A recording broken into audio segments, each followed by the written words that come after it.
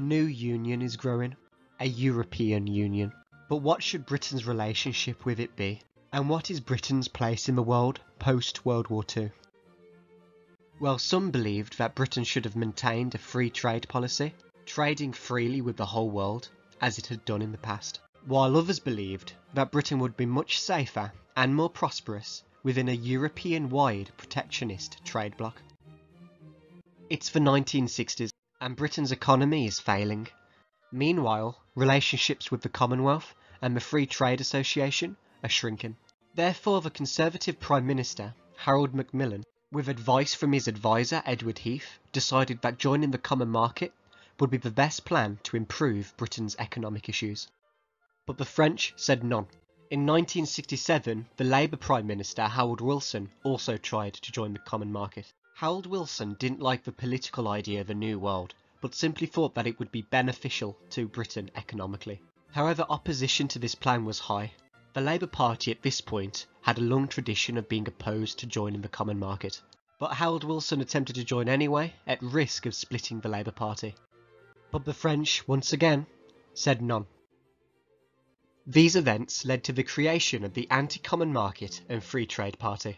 They were also known as the Free Trade Liberal Party, the All-Party Anti-Common Market, and the Democratic Conservative Party. It was a single-issue, right-wing libertarian party, meaning that they believed in free trade and small government. They saw no political opposition into the UK joining, and therefore created this party to gain a stage to offer the opposition arguments against joining the common market, with winning elections as a secondary matter. It was very much a temporary party to attempt to steer the conversation, as they saw that the main three political parties in Britain were all in favour of joining. There are three main spearheads of this party. The first and economic backbone of the party was Arthur Sheldon. He was the co-president of the Institute of Economic Affairs, with interests in neoliberalism and classical liberalism. He was a strong believer in free trade, and his economic reforms in the 1970s would help steer Britain into beating its economic crisis. And he's still a much-cited economist to this day. I began to sense a sort of anti-working class sentiment in all political parties. They wanted the state to do these things, and they didn't like people to do things for themselves. They taught that ordinary people weren't capable. They forgot all the history of the working classes. The records are that the working classes were sending their children to school by the 1860s. They were insured for health cover and so on by 1910, when all parties, Tory and Liberal, so-called, passed the famous or infamous Act of 1911, which forced the working classes to insure with the state. The second was Christopher Ferrer-Smith, who was the on-the-grounds political activist of the party. He was vital in leading the Keep Britain Out of the Common Market campaign. He feared a United States of Europe and believed that the UK should be a free and independent nation. He performed many publicity stunts to make the British people aware of the attempts to join the common market, as he believed that there wasn't enough media attention surrounding this big issue. His most famous stunt was when he led a procession of mourners behind a coffin, and within the coffin was British democracy, as he felt that if we joined the common market, we would be killing off British democracy. He strongly supported a referendum to ask the British people whether or not we should join, and he and his supporters fought with French police a couple times as they refused him entry to debates. And the third was Oliver Smedley, who acted as a sort of figurehead of the party and also funded many of the campaigns.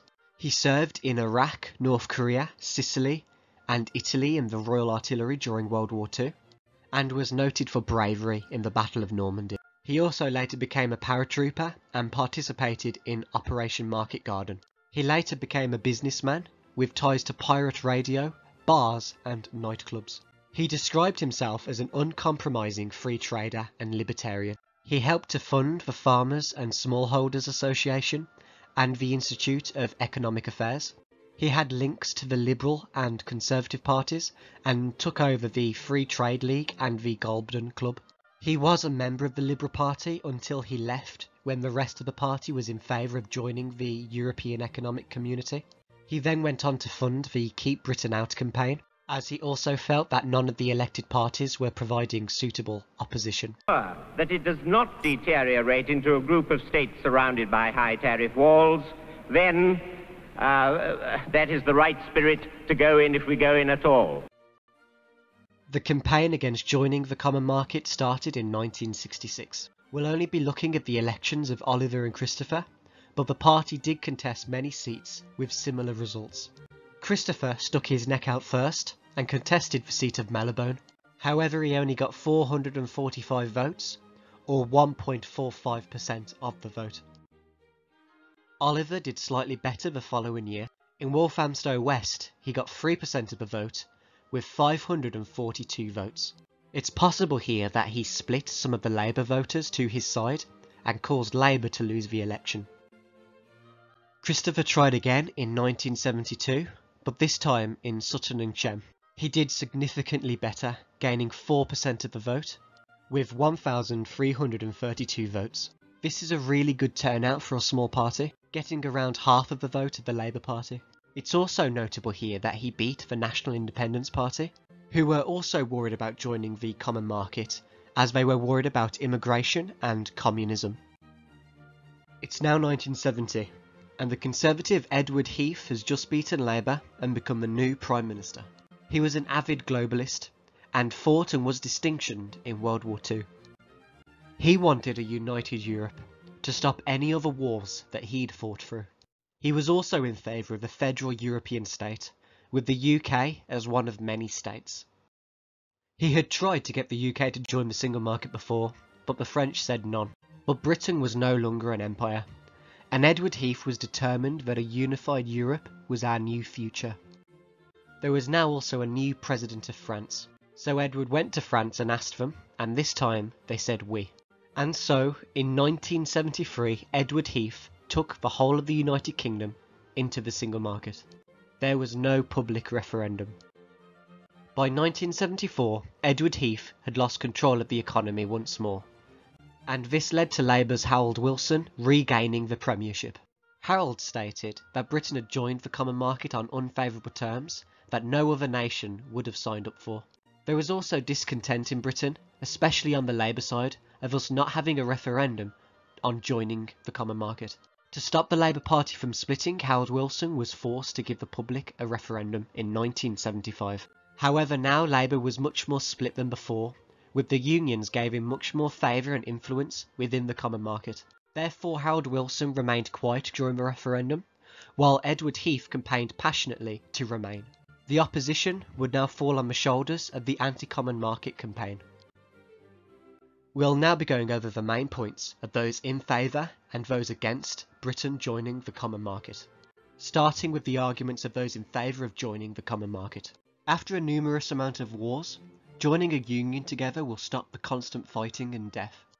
British industry will thrive within the common market, as many Europeans are desperate to buy British goods, and the UK production will increase when we join the common market, as there will be more demand. Britain is just a small island all on our own, and without the Europeans, we'll sink into obscurity. The common market will help finance British industry and help us trade further abroad. British business will move to high growth economies within the common market if we fail to join. Britain paying more into the common market than it gets out will only be in the short term.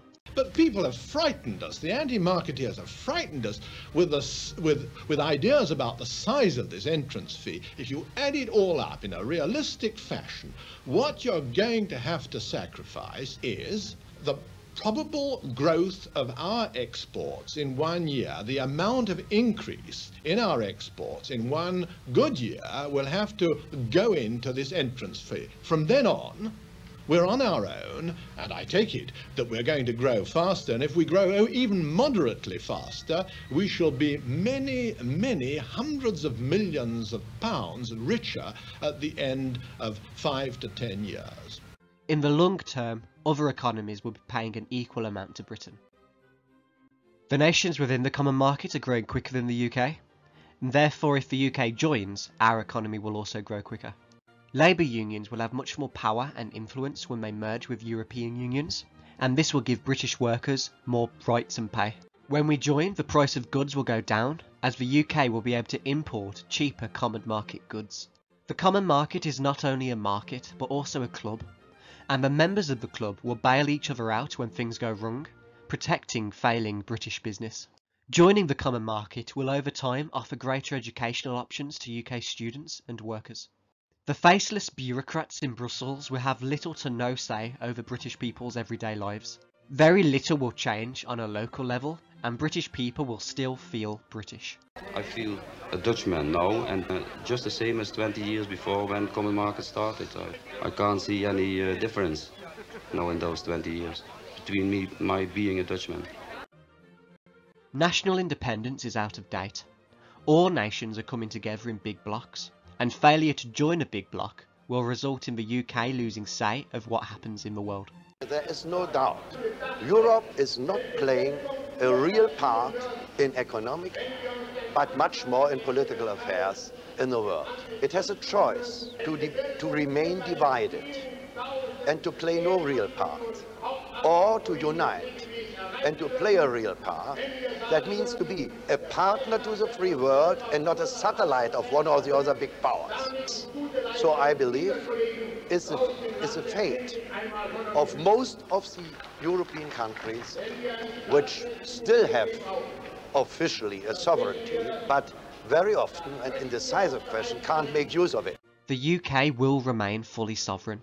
Every law will be made in the House of Commons, and there's no chance of a European army. The common market is not a federal bloc. When foreign nations want to invest in Europe, they will ask the common market where the best place to invest is. If the UK is not part of the common market, the UK will fail to gain this investment. The UK can't keep going as we are. If we join the common market now, we can turn the tide, improve peace in the world, and grow the UK economy. Now we'll be exploring the arguments against joining the common market and for free trade. The UK should trade with the whole world equally, without looking inward or favouring only those close by. The UK should maintain our strong trade ties with nations like New Zealand and the rest of the Commonwealth. If we join the common market, Britain will lose our special trade terms, and instead have to trade on the same terms as Europe. It will cost the UK a lot of money to enter the common market, and the UK will have to pay much more in the common market than we get out, supporting only the smaller common market nations. The price of goods will go up, as the UK will no longer be able to negotiate our own trade deals and be lumped with only European goods. For example, the cheap clothing and food from African and South American nations will no longer be able to be traded in the UK freely. Furthermore, the prices of food and clothing within the common market are more than double the price. We should not be able to make commercial treaties. There would not be a Britain commercially. It wouldn't exist. That nations that wanted to sign trade treaties with us, for example, would not be able to do so. They would have to make their treaties with the Six. The UK does not need to join the common market for greater trade routes, as we already have more trade routes and relationships with other nations around the world than the whole of Europe combined. The problems with the UK economy are down to mismanagement on the part of the UK government, socialism and communist strikes. They can be solved without joining the common market, and joining the common market will not resolve them. The effect of joining the common market to British industry will be negligible. Joining the common market will not save British industry, because our problems are that our industries are uncompetitive and there are ongoing union strikes. The UK will slowly lose our self of national identity. We will no longer consider ourselves British, but many will consider themselves Europeans. This will result in losing much of our culture and heritage, and everything that comes with being British, ruining social cohesion. Building a new European political bloc will escalate the Cold War, and the Russians will be more likely to invade Eastern European nations, not less likely. Much of the UK produce export to the Commonwealth, not into the common market. If we join the common market, the UK agricultural industry will shrink significantly. Independent farmers will suffer, and local food prices will increase. British fruit farmers will not be able to compete with French and Spanish fruit farmers. Therefore, this will shrink the British fruit industry. This is because the French and Spanish governments subsidise their fruit industry, but the British government doesn't. I have many grower friends in Holland and Germany, and since they've been in the common market, they have been completely ruined, and they have not been able to compete against subsidized competition from France. And I feel that horticulture is being used as one of the giveaway things in order to get us into the common market. Hill farming and sheep herding will also be uncompetitive, impacting Welsh and Scottish economies dreadfully. If the UK joins the common market, many fishing communities across the UK will lose their fishing rights and competitiveness.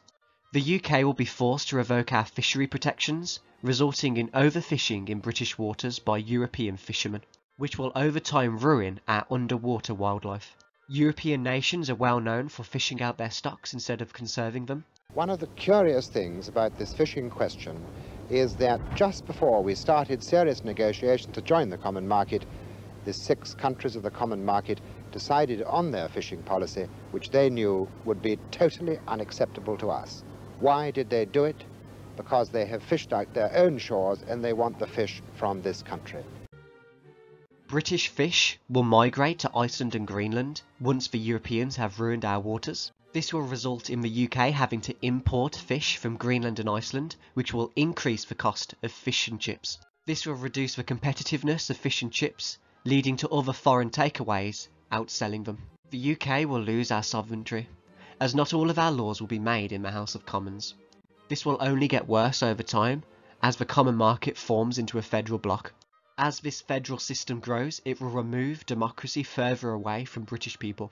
If you talk about political unity, it must mean a merging of sovereignty, and therefore a loss of sovereignty by the parliaments and the nations which merge. The British Parliament decides British agricultural policy. The instant we're in the common market, British agricultural policy, which is of some little importance, is not going to be decided by the Parliament at Westminster. Of course it isn't. It's going to be decided somewhere else. Britain has and always will think differently to the rest of the Europeans, and therefore we will be constantly outvoted in the European Parliament, and may as well not even vote. The British people are being rushed into this. Joining the common market is an historic decision, and we need much more time to debate. For we are not just a part of Europe, at least not yet. We have a different history, have ties and links which run across the whole world. If this is the idea, the end of Britain as an independent nation state, I make no apology for repeating it, the end of 1,000 years of history. You may say, all right, let it end. But my goodness, it's a decision that needs a little care and thought. The question on the ballot in 1975 was as follows. Do you think the United Kingdom should stay in the European community, the common market? And 67.2% of the country said yes. The Conservative and Liberal Party were both in favour, and the Labour Party were split. England was most in favour of remaining within the common market. 69% of the country said yes, with 14,918,009 votes in favour of remaining. The UK as a whole was second, with 67% of people voting yes, with 17,378,581 yes votes. Wales was the third most willing, with 65% of the country voting yes, with 869,135 yes votes. Fourth was Scotland, with 58% of the people voting yes, with 1,332,186 yes votes. And finally, Northern Ireland was the most apprehensive. 52% of the country voted yes, with 259,251 yes votes. Less than half of the Northern Ireland population even bothered to vote, and 65% of the UK population as a whole voted. This was 10% less than the last general election, showing that the British people thought that general elections were much more important. Oliver didn't give up the fight right away. He came last place in the Saffron Weldon 1977 election, with 1,818 votes, or 4.47% of the vote. And this election is much more important, the 1979 East Southern election. Here you can see the party shrinking significantly, with less than 1% of the vote, with only around 207 votes. Instead, taking third place was the New Britain Party. This was a further right-wing party than the Anti-Common Market Party. They were also against joining the Common Market, but this time their campaign focused more on immigration lines. This shows the swing of people becoming more concerned about immigration in the UK. This is important as many new immigrants made their way into the United Kingdom after we joined the Common Market, and the Anti-Common Market Party would later dissolve. Labour's Harold Wilson was publicly disappointed by the vote, but behind closed doors he was secretly happy with the result. Christopher Newman Frears-Smith later added, "It is our belief, now that the campaign is over, that our partners will proceed full steam ahead towards a political union." However, the free traders, now known as Eurosceptics, never stopped the fight. They claimed over time, as things started to go wrong, that the pros of being tied to Europe were showing themselves as false, and that the UK would thrive perfectly fine outside of Europe, and that those claiming otherwise are just fear-mongering. Therefore, now what do they say? What is the message that comes now? No longer to tell the British people about the goodies that lie there. No longer that. That won't wash, will it? Because the evidence will no longer support it. And so the message that comes out is fear, fear, fear. Fear because you won't have any food. Fear of unemployment. Fear that we've somehow been so reduced as a country that we can no longer, as it were, totter about in the world, independent as a nation. And a constant attrition of our morale, a constant attempt to tell us that what we have, and what we have is not only our own achievement, but what generations of Englishmen have helped us to achieve, is not worth a damn. The kind of laughter that greeted the early references that I made, that what was involved was the transfer of the whole of our democratic system to others. Not a damn. Well, I tell you, what we now have to face in Britain, what the whole argument is about, now that the fraud and the promise has been exposed, what it's about is basically the morale and the self-confidence of our people. We can shape our future. We are 55 million people. Thanks for watching the video. Check out this playlist here for more information about other defunct UK parties, and the references used in this video are in the description. Have a good day.